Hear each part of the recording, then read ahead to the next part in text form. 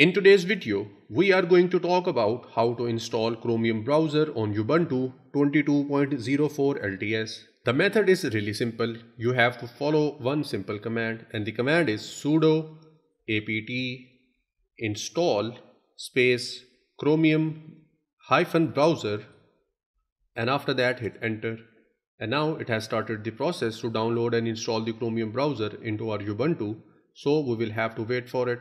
So we are done with its download and installation, and now let's see if Chromium is available into our system or not. So I will just search for it, and here it is. We have successfully downloaded and installed the Chromium into our Ubuntu. Now I'll show you another way that you can follow to install it. Open your software center of your Ubuntu and just search for Chromium into it. Here you can see we already have Chromium installed, but it is also available in the software repository. So you can follow any of the ways that I have shown you in this video, and you can install it into your Ubuntu 22.04. And that brings us to the end of today's video.